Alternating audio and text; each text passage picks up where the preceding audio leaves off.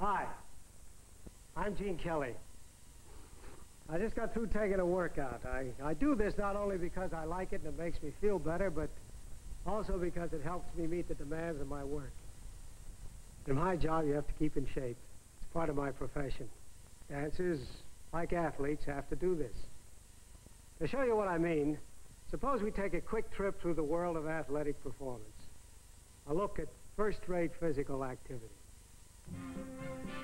Here's an outfielder catching a ball and firing it down to home plate. You've got to be in trim to do that.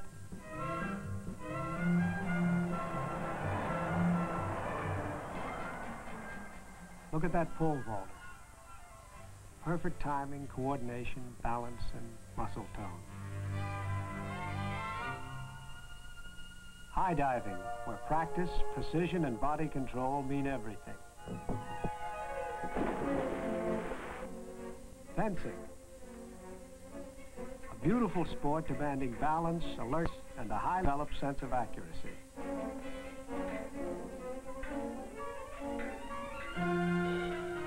Football. There with what appears to be the greatest of ease. What we've been watching is a cross-section of that marvelous fraternity and sorority of highly trained specialists who devote most of their waking hours to perfecting themselves in competitive sports, while thousands cheer. But to be perfectly frank about it, we aren't concerned here with those few strenuous perfectionists. They're doing fine. What we are interested in is the thousands who sit and cheer. The spectators.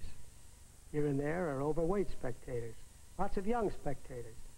A stadium full of males and females who admire and encourage physical fitness, but who depend on modern conveniences to do their physical chores for them.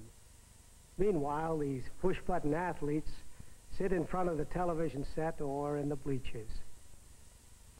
It was with this problem in mind that President Kennedy appointed Charles Bud Wilkinson, football coach at the University of Oklahoma, as a special consultant on youth fitness. This is where the school physical fitness program begins, with the youngest child of school age. It continues through the highest grades. These children necessarily spend a large amount of their time in school sitting. Most of them rode to school this morning. They will ride back home. In addition to their academic work, they need a planned program of physical activity every day that they are in school. Yet about one-half the schools throughout the country do not provide such an opportunity. Many parents are amazed when I cite that figure. Most parents assume, I think, that their children get enough exercise at school, just as the natural play habits of their children at home will give them sufficient exercise. There is top-heavy evidence to show that many youngsters do not get sufficient exercise either at school or at home. How about your children, in your home, your schools, your community? If your community is typical of the nation, you are probably doing a good job for the 10% who need it the least, the athletically gifted. But what about the other 90%? President Kennedy, whom you will hear from later, has urged all schools to strengthen programs which contribute to the physical fitness of all boys and girls. Heeding the President's call for action, the President's Council on Youth Fitness, in consultation with 19 leading organizations in the fields of education and medicine, developed suggested elements of a school-centered program. We make these recommendations for schools to use in whatever way they think best. We feel that the concepts are vitally important, not necessarily the details. The concepts should apply to all schools. When a community becomes concerned about the physical development of its children, it can easily and inexpensively adopt these principles to their local situation.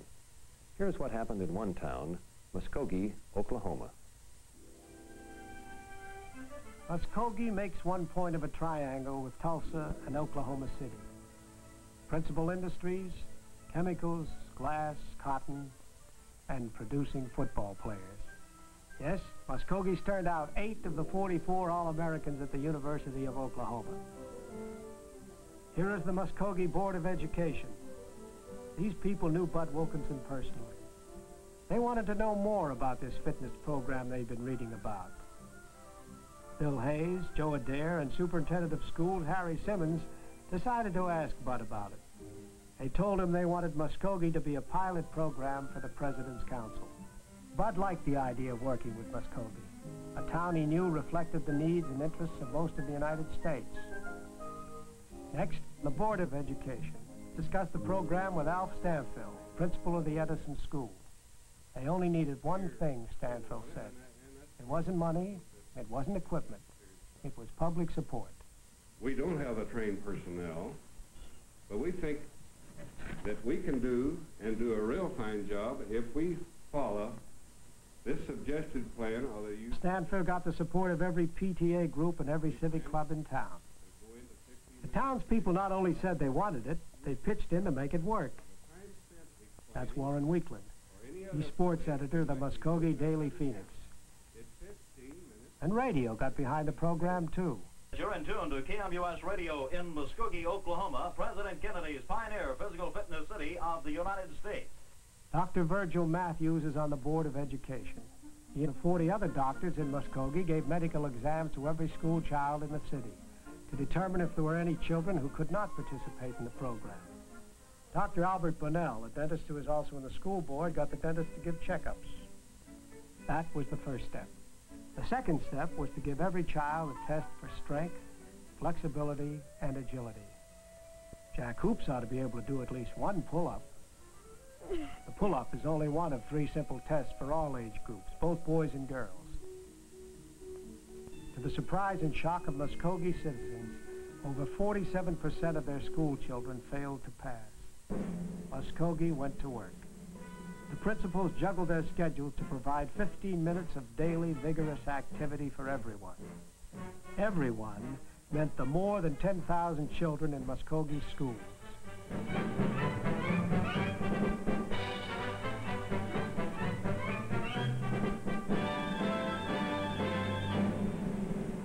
Push up, down, every morning, 10 times. Push up, starting low, down, that's 5 more. Down, the rise, shuts through the flabby guys. Go, you chicken fat, go away. Down, go, you chicken fat, go. And halt. Now struggle up to your feet. Struggle. March in place. March. Left a good pound and a quarter. Was it right? Right that it should be left. Yes, I left a good pound and a quarter. It was right, left, and halt. 1, 2. Palms up, arms to the side. Raise. Next we're gonna do backward circles. Ready? Raise. Circle round, round, back and around, back and around. Back and around, back and around. And back and around. And reverse and around, front and around. Front and around, front and around, front and around. And halt. Drop your hands to the side and feet together. Place, overhead, clap, and jump to stride. Known as the jumping jack, far and wide. All right, are you ready? Ready. Jump, 2, clap, 2, clap, 2, clap, slap, clap, clap, clap, jump, 2, jump is good for you. 3 more is all we do. Sing, talk and sing. Go, you chicken fat, go! Within 6 weeks, Jack, like others of his classmates, was given the same screening test again. Improvement was visible in all 3 areas: strength, flexibility, and agility. While the 4th graders on up were improving themselves, developmental activities were being conducted clear down to the primary grades. The tortoise and the hare looks more like a game than an exercise. Running, the simplest of all exercises, is one of the most beneficial. Here are trees in the wind.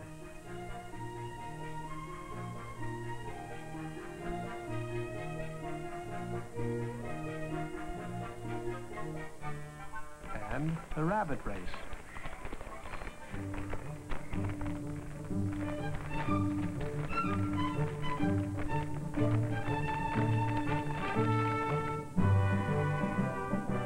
Since women constitute half the population, we mustn't overlook the girls.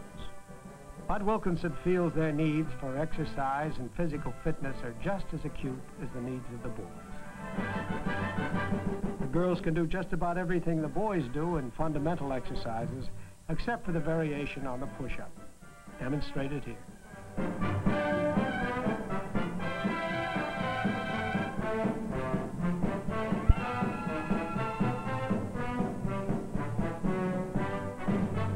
Once the fundamental exercises are accomplished, there are many more variations that can be gradually added.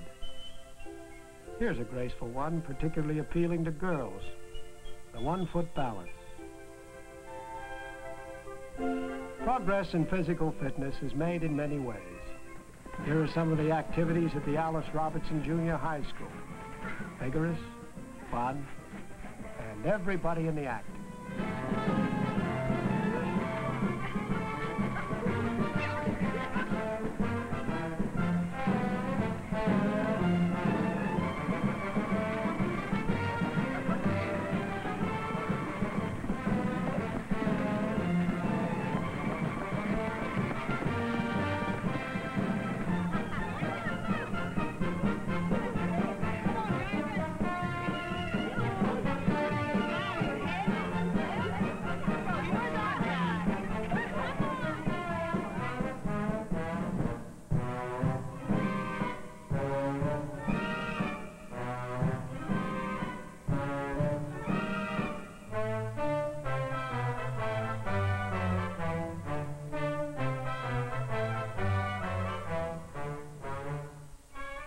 Sports, rhythmics, activities that carry over into recreation hours throughout life.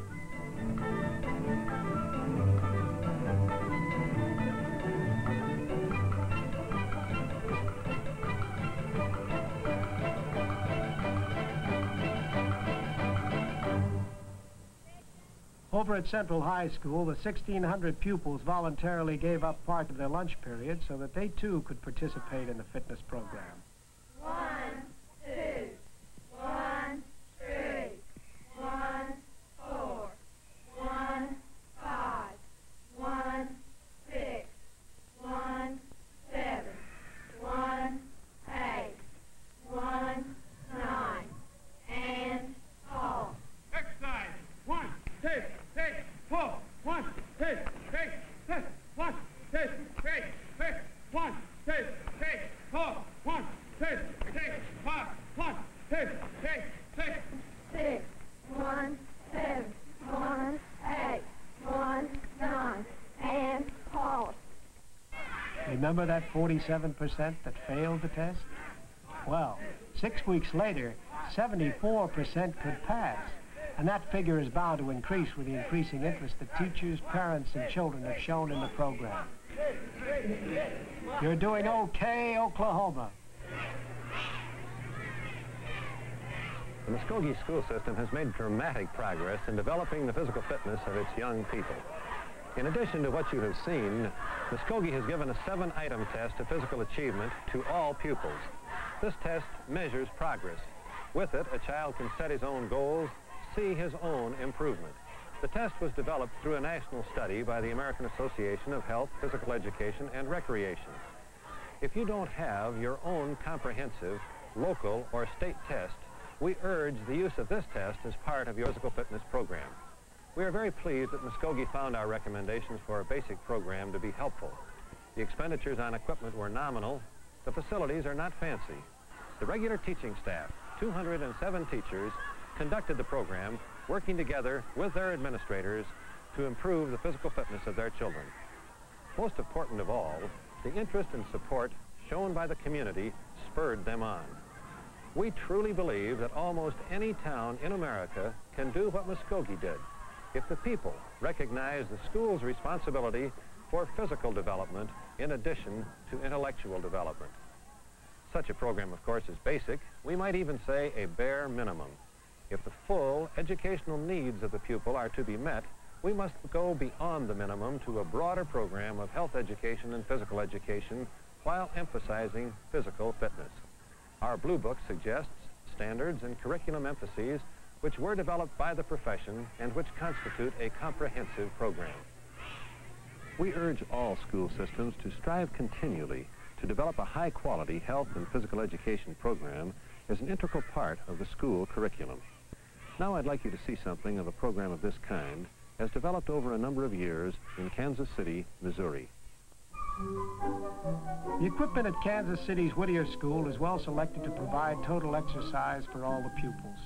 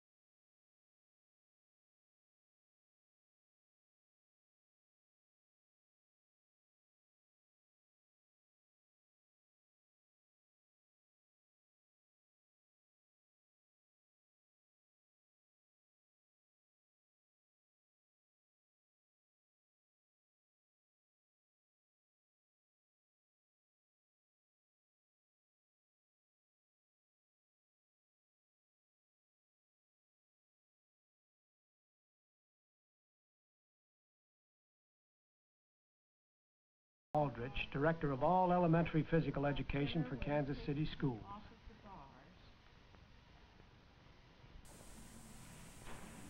Hold him, safety. Get a hold of his hand. Let's go, fella. You're up too high, as you're told.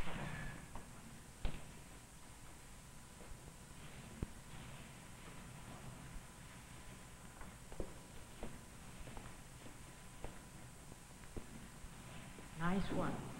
Come on, flatten it out. Nice. Down easy so we don't hear your feet touch. Very nice. She and a professional staff lead a program that teaches these children to keep fit and active throughout life. Would you like to see some of this? All right. Lock your thumb. Get a good swing. All right. That's it.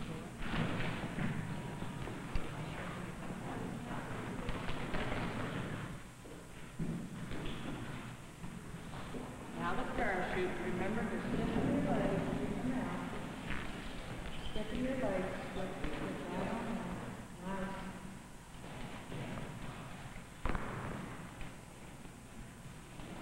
All right, let's go over here, fella. What's up? Your bird's nest. Head up.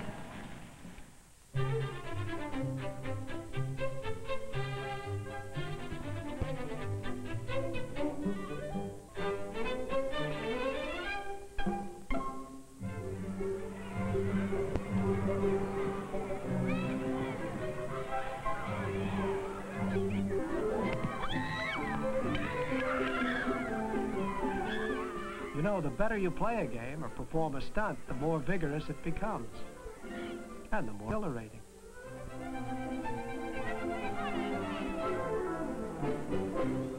Kansas City schools have full health appraisals of all their youngsters. Did you hear that one? And you are what year in school? Fine. Any serious illnesses or accidents during the summer? All right, now let's sit down. Let's check the pulse first with your heartbeat. The pupils learn the scientific reasons behind such important health matters as keeping free of disease, eating the proper foods, getting sufficient exercise, and other aspects of healthful living. And what is even more important, they are encouraged to put their health knowledge into practice.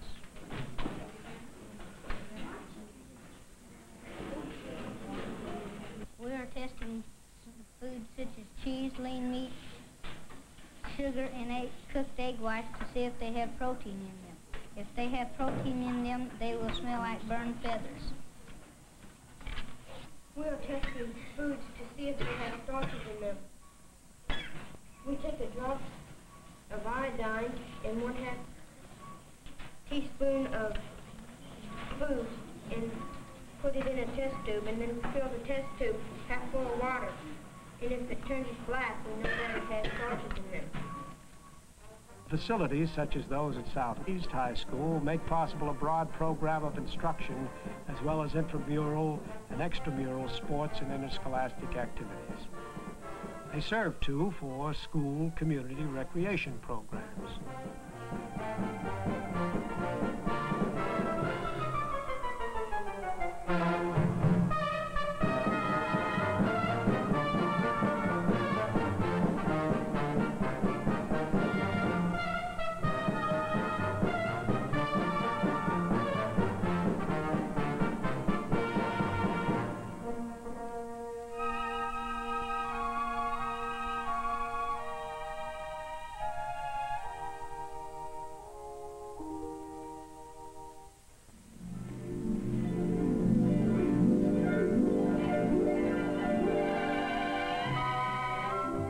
Swimming is an excellent all-around sport. The people of Kansas City consider this pool to be a sound investment. The whole community enjoys its use.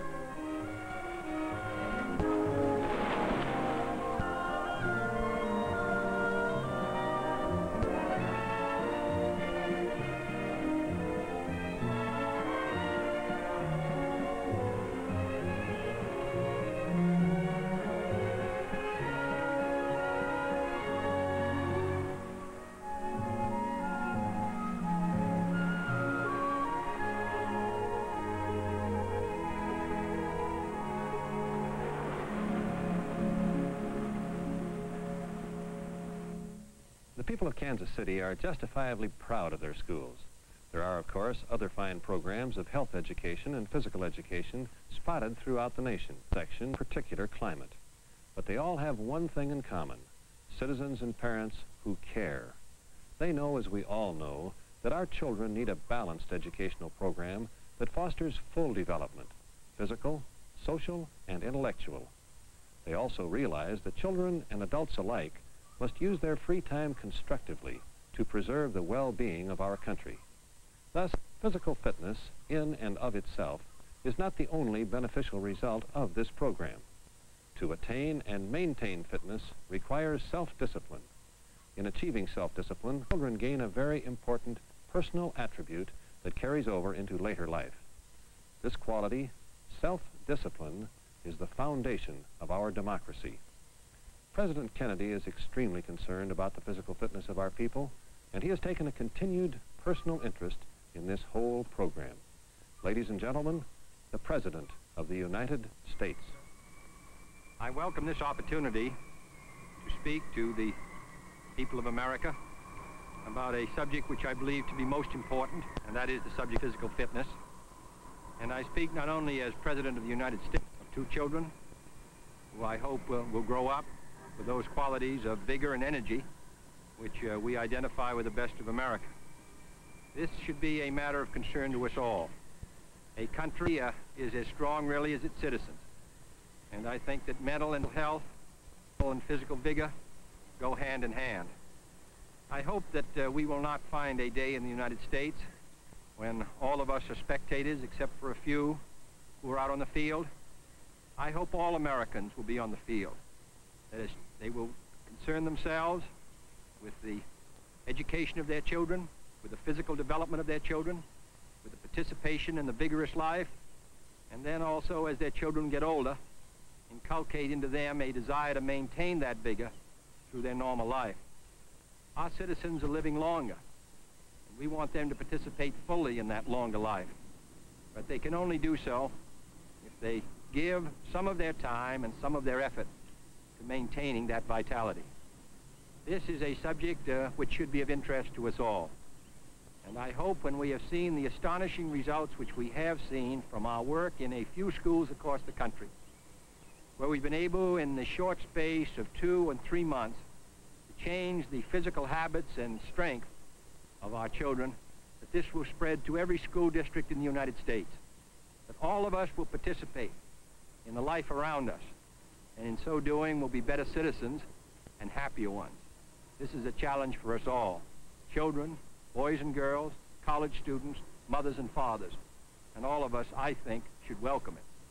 I hope all of you will join in a great national effort to build a strong and better America through physical effort and through the contributions we can make by the drive and force we bring to our daily lives. Thank you. Suppose you take a good look at your schools. Don't judge by the varsity program alone. What kind of shape is that other 90% of the student body in? Do they have a daily physical education period? Do they have a program of health appraisal and instruction? Do they have a physical achievement testing program that motivates the students and measures their progress? If your school has already adopted these fundamentals, they deserve your active and continuing support. But if they haven't, there's something you can do about it. As parents, as school officials, as citizens of the community. The time to act is now, through your PTA and other groups, your school board, your school administrator. It's up to you to make sure your schools do not neglect the physical development of the nation's youth.